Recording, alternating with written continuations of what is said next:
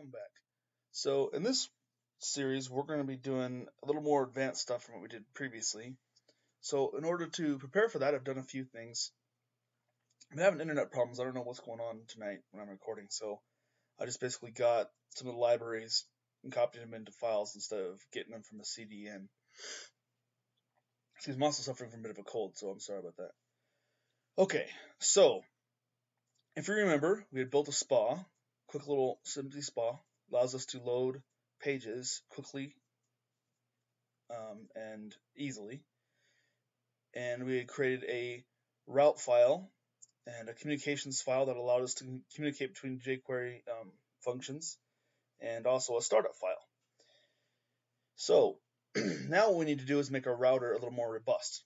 So I have already created a little more of a robust router file here. I'm going to kind of show you how this works.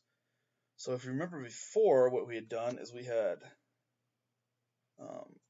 defined individual routes based on their name. So for example, here,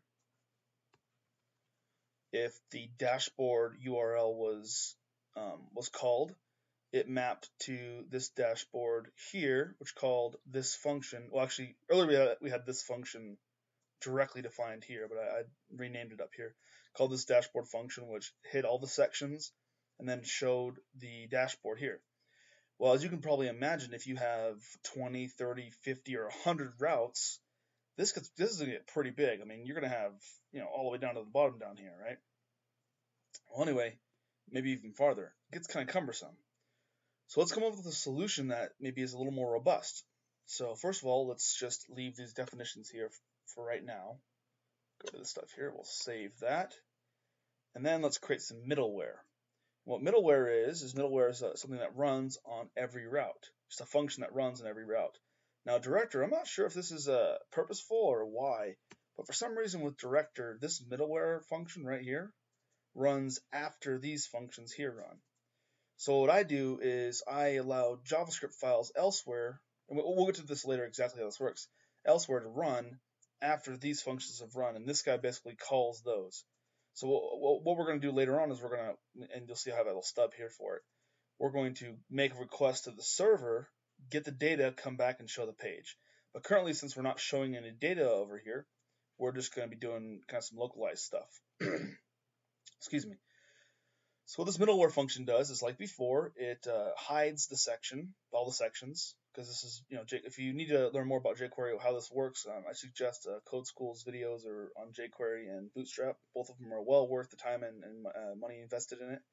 In fact, I actually think all the Code School, I'm not affiliated with Code School at all, but I love their videos and I think everything on their site is well worth the time, and you can go there and get the stuff explained in more detail.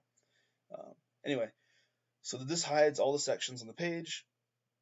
This grabs the URL up here, and if you are familiar with slice and how you're grabbing the stuff off the window location, that's, well, just trust me on this. Basically, you're grabbing this window location up here, you're hashing it out and grabbing the second one, or actually, the third one, because programming starts at 0. Anyway, and then we're going to check to see if the last value, which would be the one right here, is a number. And if it's not, then we're going to grab that hash value and show it. And the reason we do that, so later on we can do something like, I'll show you up here. We'll do like users and then like 47.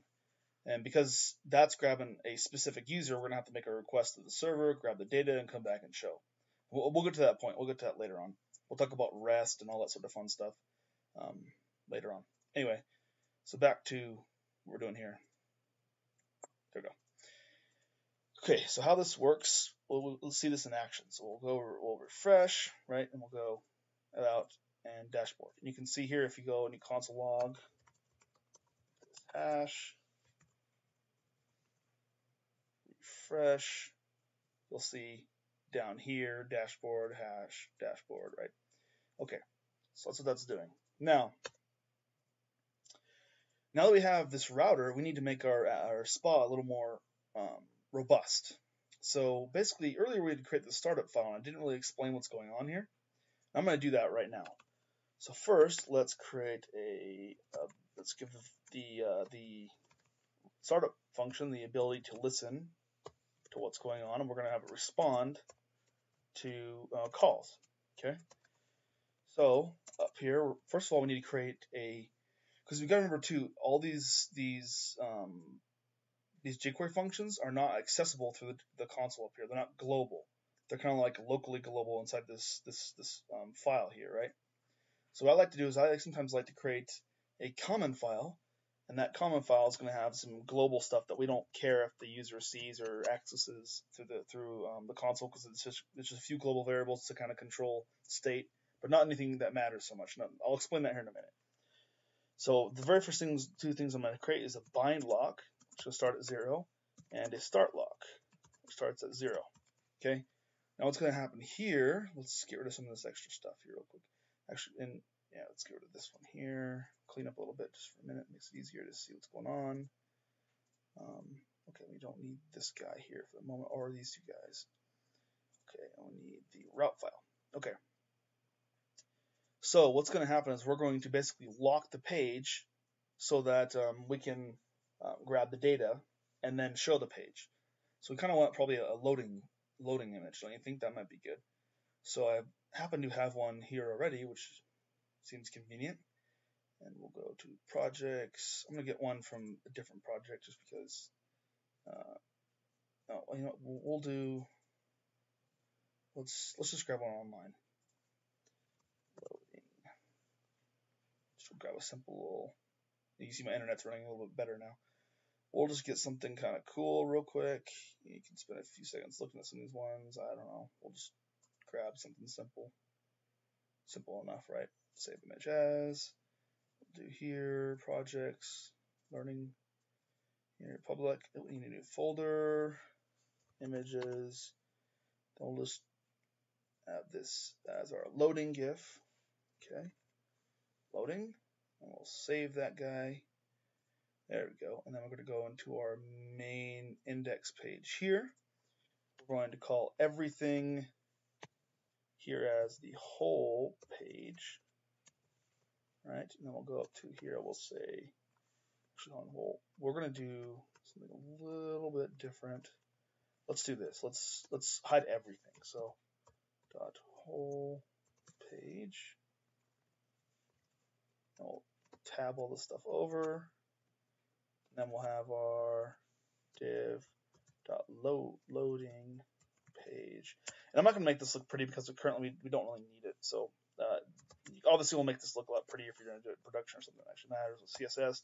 Make it in the center, make it look nice, but we're not going to do that right now. We're just going to have just to show you how it works. So this stuff needs to be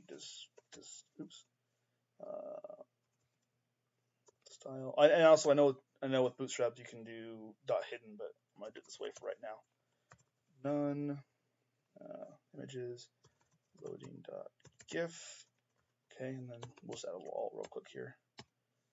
Loading image, in case for some reason it doesn't actually load. Okay, so if we go here and we refresh, you'll see here's our loading here. Oops. And obviously in like a production environment, you would make it centered and look nice, right? But you don't see any of our stuff, right? But if you go in here and you say jQuery whole page dot show, you know, and then, does that make sense? And then obviously you're going to hide the loading page, right? Oops. Loading.